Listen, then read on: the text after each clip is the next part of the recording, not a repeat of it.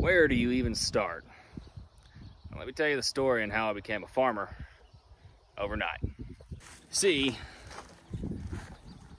I'm not a farmer, or I wasn't a farmer. Kind of starting to look like I'm a farmer.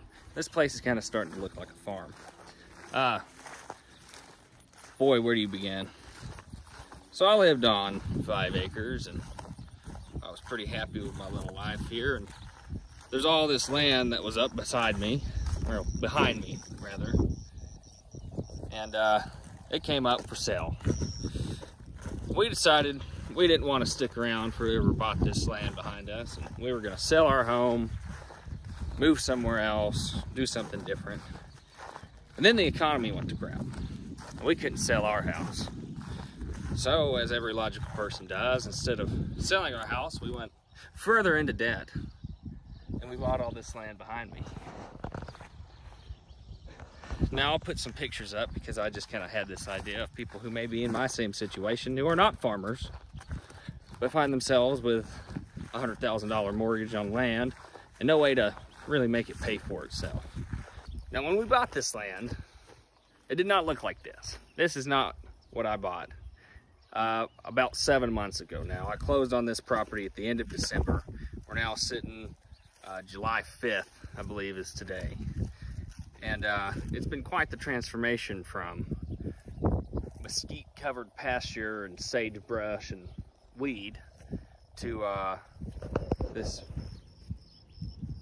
pretty good-looking crop. And I can't complain. Now, this transformation was not without heavy investment. As with anything you do in life, you got to put a little bit of skin in the game, right? And so it took a lot of diesel and skid steer work. And if you look over there in that back corner, you might be able to see one giant brush pile, another giant brush pile. There's a lot of trees and a lot of diesel and a lot of time. But I cleared this place up. And then I did what every other logical person does and started buying up farm equipment like mad to try to make a profitable season off the first year of this ownership of land. So let's get into what I did, and I'll show you some of the equipment I bought. And it's pretty grown up because we've had some rain, which is something you're really gonna love and hate all at the same time now that you're an overnight farmer. Now, if you look behind me, you see a myriad of pieces of equipment and stuff I just bought. And with interest in full honesty, a lot of this stuff I have co-invested with my dad, who also has some acreage that we're now farming since I became an overnight farmer. Now, probably the first and most important piece of equipment you're gonna need is gonna be something like this. This is now a very nice tractor. We bought it, not a very nice tractor. We paid $15,000 for this 1969 John Deere 4020 with a loader. Now, this old tractor took multiple man hours to rebuild a myriad of it, and we didn't even scratch the surface of everything that needs to be done. We did a whole lot of wiring, paint and body, diesel injectors, pump, all kinds of things. Luckily for us, somebody had already split it open and put in a new clutch and saved us the time. New tires, new wheels, makeshift weights, all the fun things.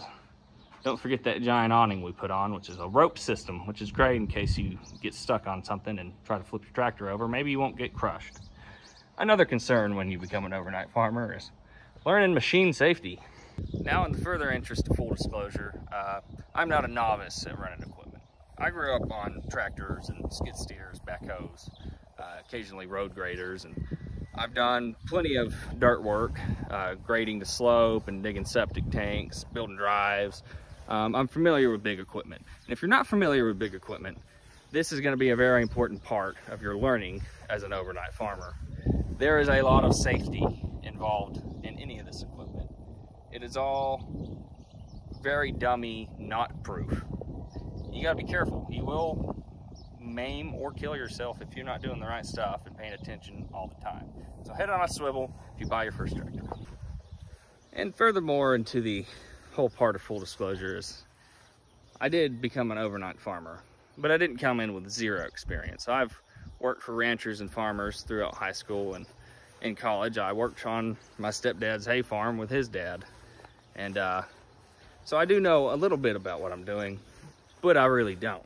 You see, when you're 18, 19, 20 years old, you may get to run the hay cutter through the field. You may get to plow up a field, but you don't know why you're doing it, where you're doing it.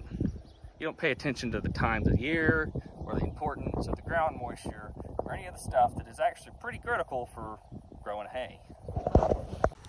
Now, if you find yourself becoming an overnight farmer, this is not to say that the only thing you can do is hay. There's plenty of other crops, plenty of other things you can get into. But for the money, my knowledge, expertise, and the kind of land I'm running, the only thing that made sense on 20 acres was probably to do hay. It's familiar, it's semi-low risk, it has the lowest equipment investment, and it looks pretty. So you got a tractor, and you got some land, and you don't know how you're gonna pay for this land, or at least make it pay for itself so you're not just spending money on land to look at. And sure, you could shoot a couple deer off it a year and write it off as, well, that's good enough. But it's not really good enough, because I don't want to pay $600 a month to stare at some grass. I'd like to cut the grass and sell it to people, and then pay for the land, and make a little bit of money on the side, hopefully.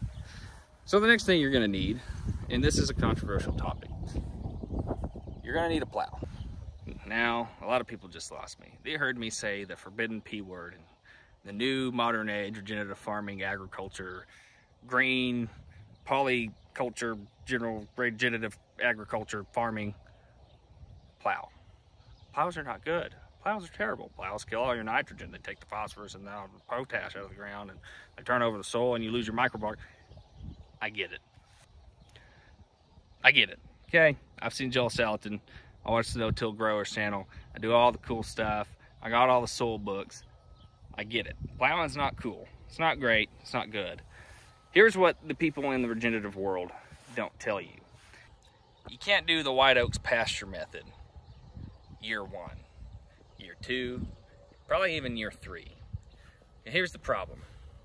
You're coming in to a piece of land, more than likely like I did. It was inundated with mesquite, covered in weeds, covered in thistle, silverleaf nightshade, all the good stuff that's not good, potato weed, all these noxious, oh, don't forget the gourds, the whole giant thing of gourds. All these noxious plants that are not good for forage quality. They're not particularly good for anything other than maybe keeping the soil from being compacted. And as much as I would love to come out here and just no-till, that's expensive. And it's hard to get going with your feet underneath you, starting from scratch, like we did. I didn't have any of this stuff. And so, yeah, here it is, the big evil P word. This is a John Deere unknown model. It's pretty old. Bought it from a buddy of mine that he rebuilt the bearings and put newer discs, newer tires, new hoses, new cylinder. Very well built plow. It's a little light for what he was wanting to do and his soil type and clay. And so we bought it. And this was important because after I rented a skid steer with a grubber and spent a week of my life and $600 in diesel removing hundreds, and I do mean hundreds, of small mesquite trees, oh, about the size of these, that were about a foot apart throughout the entirety of the acreage. I had a torn up mess. And anybody who's ever done any grubbing knows you got a torn up mess. Because the only way to get these trees and effectively get rid of them is to pull them out by the root. And with a grubbing spear, it's like a bee. You hit it, you pull it out, and you're left with a hole of dirt. You try to move it around and backfill the hole, but it's not particularly effective. So the next thing we got, because the little disc just wasn't quite enough, is a Harrow. This is an Athens 97. I believe it's 8.5 foot. And it's got a real big beefy disc on it. Look at that Harrow disc. What this does is breaks up compaction and clumps and chunks and helps kind of screed everything around and help even up that field so it's not so rough and so that you don't have giant holes throughout your field, which will come in later being pretty important when you're running more sensitive equipment like a swather, a rake, and over there you can see it in the shed is a baler. A rough field is rough on equipment. And the only way I know of getting a field to not be rough is cross-directional plowing and disking. It is what it is. Is it not the best thing for the soil? No. But you can't do 30-year regenerative farming year one. Can't do it. And that's the little dirty little secret of the regenerative world that I don't think guys are very honest about, is you have to start somewhere. And all of them, almost guaranteed, started with a plow to break that fruit ground in, to get it to a point where it's aggregable enough to work with a no-till program, which is what I'm trying to do. My first goal is to get a perennial grass system, but for this year, I planted a Sudan, which is a sorghum Sudan hay grazer, is what it's familiarly called around here in West Texas. And what this is gonna do is it's gonna help put a large canopy over the most of the field, outcompete the weed system, so I'm not having to spray well as much, and we'll get into that. It'll help break up soil compaction. It'll help exudate out good nutrients into the soil. And hopefully next year I'll be able to establish a perennial grass hay system with probably annual winter crops, such as legumes and cool season grasses like oats and beardless wheat. Now let's get into spraying. Well, like everything else you hear from the very much I do support regenerative agricultural world, chemicals are bad, and they are. 2,4-D, not good. Duracor, all these things, not good. DDT, back in the day, terrible, not great. But there is a time and a place to use them. They're a tool like anything else, and sometimes you can't get away, especially in the first year. We'll go into this field over here on the side of my house, and I'm going to show you the reason why I spray. And if you're curious, this is the spraying rig I've been using for this year. This is a four-wheeler, a 25-gallon tank, and the world's most janky spraying boom that I have attached to the back of it. Again, first year, ran out of time, but it worked. Now this field we're walking over to is part of the original 5-acre spot that I was on, and it's about 3-ish acres. And it's right adjacent. It touches the other acreage that I have over here. And it had a problem that other acreage really didn't have. And let me show you. Soil's not great. It doesn't get as good as water. It's on a steeper slope. There's a lot of runoff. And come and look in here. It's got a lot of weeds. And this is partially my fault. I never really worried about range management on this 3-acre little field over here because I wasn't doing anything with it. It just kind of sat here. There's like a bonus to the rest of my property. And here's the problem. This turns into that. You see how tall this is? Now, look down over here even further. This is about 3 foot tall of weeds. And they come up quick. And they will outcompete anything that you come and plant in this field. This is a second cutting of our Sudex. And you see it's starting to leaf up again. But it takes a while for this to sprig up. This comes up overnight. This was not here 5 days ago when this hay was cut. And now it's back. And the only way to get rid of it is to inoculate it with herbicide. Now, I'm not saying flood your fields with herbicide every single year. But when you're getting started, you're going to have the same problems I have, which is unmanaged land that is inundated with weeds of all different varieties, a lot of which are toxic to livestock. And if you're going to sell hay, you can't have weeds in the hay. Now that's at the periphery of the field. If we get out further into the field, there's almost none of this because I sprayed it all. And I will spray it again after I get this second cutting raked and baled.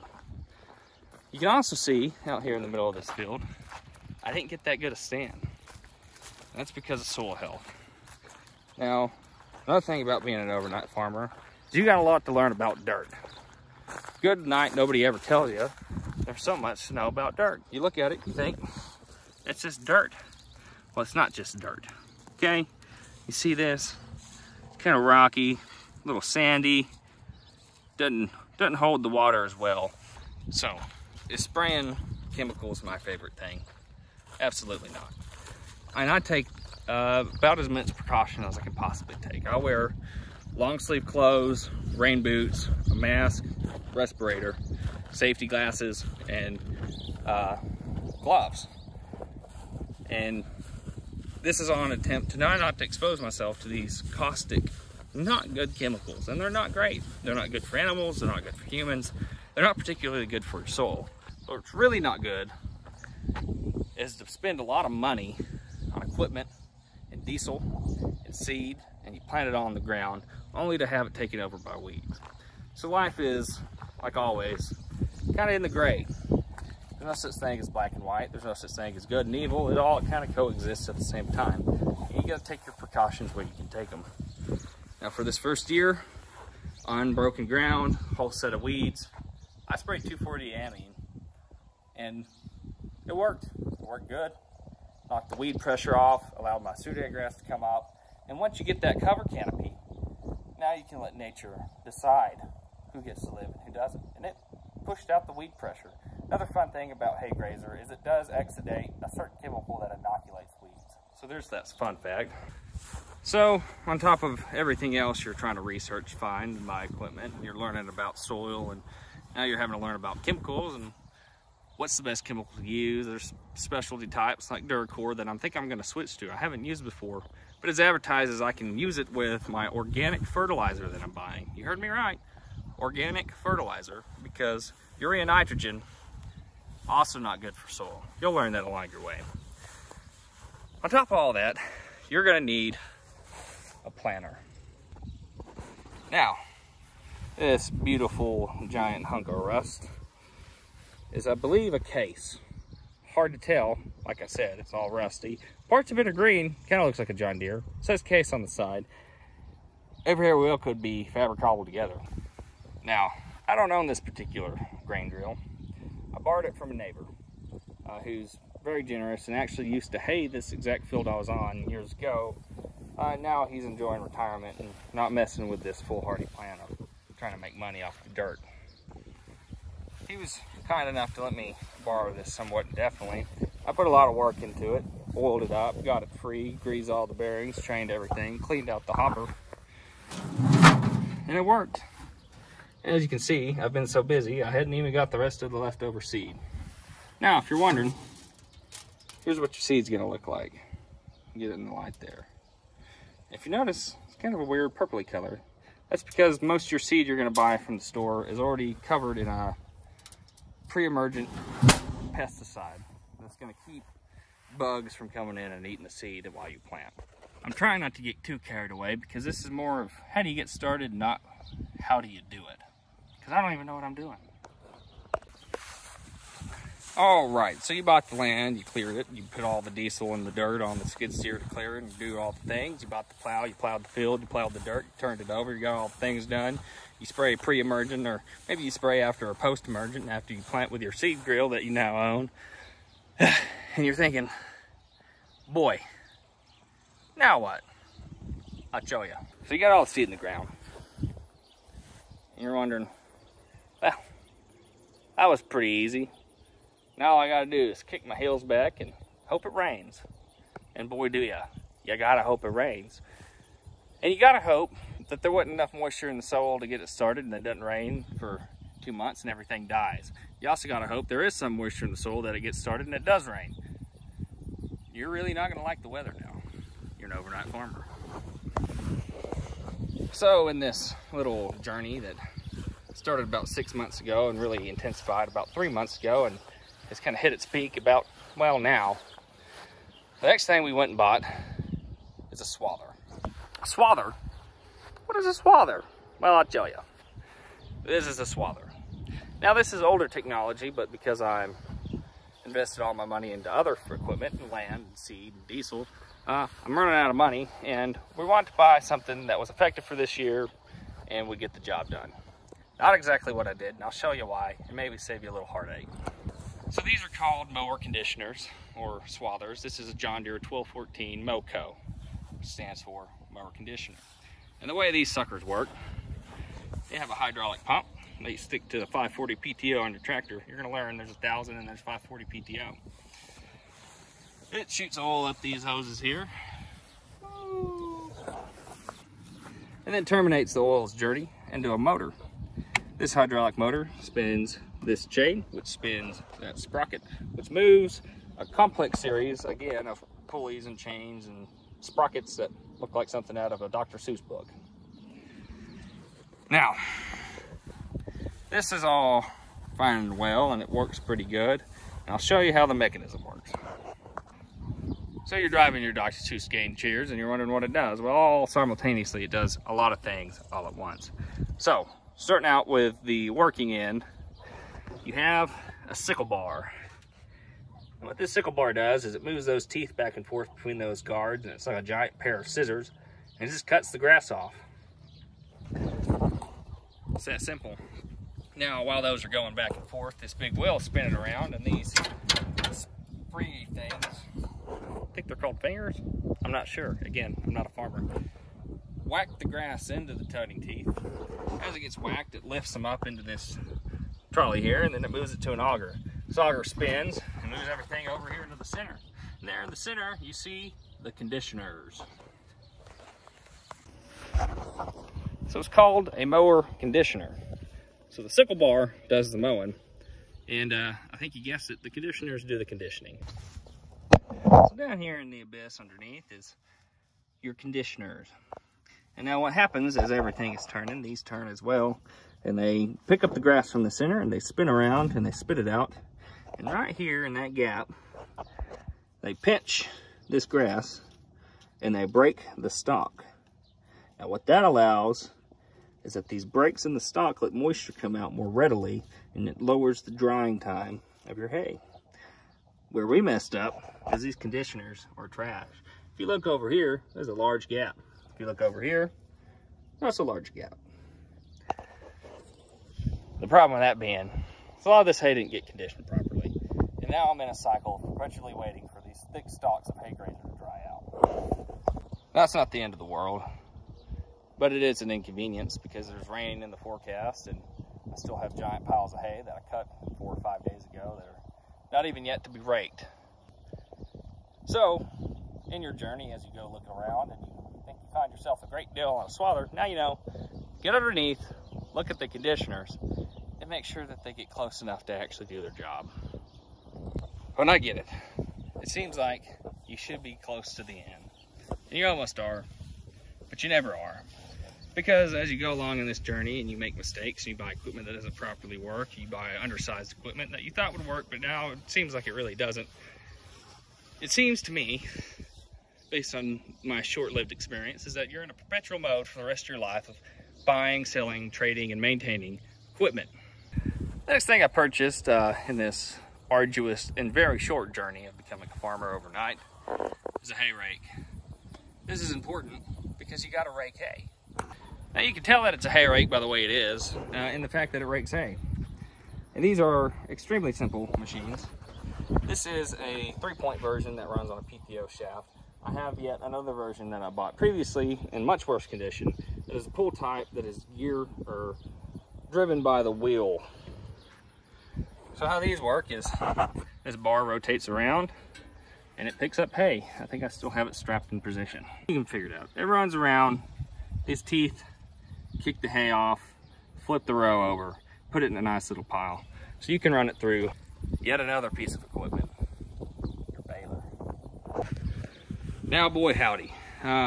One thing I've learned on forums and groups and conversation is farmers are like any other kind of group of people, and they're extremely opinionated and they're very brand loyal, and if you disagree with what they agree with, they're not going to be happy with their choices in equipment. So you got that to look forward to as well. Now, the problem with trying to make money on small acreage is the fact that you don't have any money probably to start off with, or not enough to where you're going to go buy a $30,000 piece of equipment. That's where we've been showing you used equipment. And one of the most important pieces of that used equipment is a way to get the hay into a square shape that bundles tightly where you can sell it to people in little nuggets of grass for money. And that's the whole goal here, right? To make a little money. So what we have here is a New Holland 320 square baler. This particular model is about 40 years old and as to date makes the newest piece of equipment on the farm. With a 1969 trailer, a 1973 cutter, and a God knows what age rake, probably about the 80s. This was the cleanest baler I could find within 300 miles of my living situation. Now, square balers have been around for quite a while, and I think even going back to about World War II, maybe even a little before. I don't know who invented them, but they're extremely complex machines, and like everything else you've seen, kind of Dr. Seuss. You know what I mean? So now as we continue this walk around tour and you're going through all the mental checklist of everything you got to learn simultaneously while trying to buy equipment, plant, get everything in the ground, hope it rains, keep everything clean, maintain and rebuild new equipment that you just got on the farm and needs rebuilt on everything probably. Because if you're like me, you didn't have enough money to go buy the nice stuff, and you won't make any money if you go buy all the new stuff because you don't got enough land to be a real farmer. Now you got to learn about square balers. So we're going to start up here at the front. You get a PTO. This tongue swings out to the side so that your baler can be out to the side of the tractor to pick up the windrow of hay. Now it goes through the front of this header here, and that's what that's called. And all the hay gets scooped up by the little teeth, kind of like what we just saw in the swaller. So imagine your hay and you're getting picked up, you pulled around, you go into here. Wow, it's a whole new world and environment. You look up and you see these things. You can kind of see them. If I can get my arm in there far enough. Those are called fingers. And what the fingers do is they drop down as the machine's running and they scoop all the hay that just came up back in here into the channel, and it scoops it back into the baler chamber. As it goes into the baler chamber, you can see that's a giant knife on the end of what's called a plunger. That's because that thing goes in there like a plunger. You can tell it's a plunger by the way it's called. So now that we've seen from the other side, we're going to go to here. The drive shaft drives this big old flywheel here, which runs the whole machine really. And it's got a slip clutch and shear bolts. It goes into a gearbox, which drives more pulleys and more sprockets. It also moves this big old plunger. Well, this big plunger goes round and round, back and forth, and as hay gets pushed into the chamber by the feeders, it comes down, it hacks the hay and comes back up. If you've ever if you've ever undone a square bale, you'll know that it's kind of formed in leaves. This is where the leaves come from. Now to this cover is more Dr. Seuss looking type of equipment and timing and gears and chains and sprockets and pulleys and, well, it's all very complex. I don't know how any of it really works. So we get to the back. We look into the bale chamber here. You can see the end of the plunger kinda. It's pretty dark in there, but it packs hay back into here. And then as the hay meets its terminal length and it's ready to be turned into a square grass nugget, we got this. These are called knotters or twisters, depending whether or not you have a wire or a strand machine. This particular machine is wire. That's what's popular around here. That's what I was advised to get. I don't know why. It's much more expensive. I would probably get a twine machine looking back, but we got what we got now. So in this complex mechanism of things I probably will never be able to wrap my hand around, it comes in wire. It gets twisted here. And it's got these fingers or plunger arms, or I don't even know what they're called necessarily. Again, I am not a farmer, but it takes your wire and it throws it up around the end of this freshly made bale. It brings it up here to these twisters, and then it twists wire. And you can tell that it does that because they named it a twister. Or maybe I'm just making that up. I really don't know. So, let's recap. You bought the land, you rented a tractor or skid steer, and you did a bunch of grubbing, and you put a lot of money into diesel, and you tore up the fields, and then you bought a tractor, and then you did a lot of work to a tractor, and you bought a plow, and maybe a harrow, and maybe a bunch of other things like a chisel or whatever tools you need to turn your messed up, jacked up field into something that's remotely smooth enough. And then you beg, bleed, and borrow for a grain drill, or you buy one, you fix it up, and then you plant a bunch of seed. And then now you check your weather app 47 times a day, and you have a whole new folder that's full of just different weather apps, because you can't just trust one because they're all liars. I digress. Now you got a cutter, you got all this stuff, you got a hay rake, you got a baler, you got everything you think you need. Well, here's one small problem. You still got to get the stuff out of the field. Now, if you're going to go to a different route, you want a round bale, which I wouldn't, because there's no money in small acres round bales. You'll probably get 20, and you're only going to sell them for $100, and that's $2,000, and that doesn't even cover the expenses of diesel for the year. You're going to need something to get hay out of the field. Or if you seem like you think this is a lot of stuff, you should go look at a real farmer's place sometime. This is like one man's 1 year of farming, and it looks like I have a whole stockpile of equipment. Go to a real farm, they got generations of equipment. It looks kind of like a tractor junkyard. I mean, it's because they need it, all of it. So now you're thinking, whew, it's all done. I got the hay planted, everything's good. Well, you need one of these things. Now you can get a gooseneck trailer, but they're smaller and they're not as practical. And for my purposes, this is what I got. Now, some of you who are somewhat familiar with farming and probably have seen these around know this is a cotton trailer. So when you're a cotton farmer, you strip all the cotton off and you got to do something with it before you make it into giant cotton bales to ship it off. You put it in this trailer. You haul it around. Now, this is 32 foot. It's got 4 axles on it. And I'm gonna repurpose it, like many of folks before me, into a hay trailer. So the intent is, now you got a bunch of square bales all over the field. If your year went good and you actually made some hay and you didn't lose all your money, which is a possibility, you gotta go get that hay out of the ground so your next crop, your second cutting or third cutting, depending on where you're at, can come up out of the ground and you don't get rain all over your nice new square bales. This is where the trailer comes in. You're gonna stack it. Now, the old timers used to hire high school football player teams for about, I don't know, like a nickel a bale, maybe less back in the day. Kids nowadays don't want to work, and if they do, it's going to cost you probably $300 a day to get anybody out here to do manual labor. That's not very efficient. So unless you have a whole household full of young strapping males that happen to be your sons and you can force them into slave labor, or if you're too young for that like me and only have little toddlers, here's what you get next. This is called a hay thrower. Hay elevator, hay tosser. I've heard it called a lot of things. I actually don't know what the name is. I don't even know what brand this is. I just bought it from a dude for 600 bucks. Now, the way this machine works is it does not go like this in the field. So take everything you're seeing and flip it upside down. Now in this direction, as you drive through the field, hay comes and it goes right through here. And there's a chain sprocket that flips them up, runs them, and then kicks them out over here as you're pulling it beside the trailer, so you don't have to pick them up and throw them on the trailer. You just grab them and stack them. Here's what the inside of this looks. Now imagine, again, this is going up and not laying horizontal. It's got this chain, it's got these hooks that grab onto the hay bale, folds it through there, and like I said, kicks it out, and it's pretty nifty. If you look over here, that's where you attach it to the side of your trailer and drag it through the field. Now, that's a whole lot of stuff. And I hope if you do become an overnight farmer, you buy your stuff earlier to get a head start on getting all this stuff, and you don't wait till April to decide you want to go ahead and plant some hay and make a crop and spend the next 2 months scrambling like mad to get all the equipment gathered up and to make it work. So far, I've been fortunate. I've had a lot of work. I've completely rebuilt the pump and the motor on this swather and a few other things, and I've barely got it done at the nick of time, and I've been fortunate with rain. And I might actually make a little bit of a return this year. Now, just because you went and bought all this and you got some things in the ground, don't think you're done, because you still got to make a crop every season available. So now you're looking into, well, what do I plant? And I don't have any answers for you on that. Depends on your climate, your situation, your land type, your wants, your woes, who you are, and what kind of grass you like to eat. Just kidding, we eat beef. So as this little journey of mine continues, I hope to make more videos and try to help with the edification of some stuff that may not be abundantly apparent. Maybe you're not as fortunate as me and have somebody that actually knows what they're doing to help you along the way. Because even with that, I'm not doing a great job.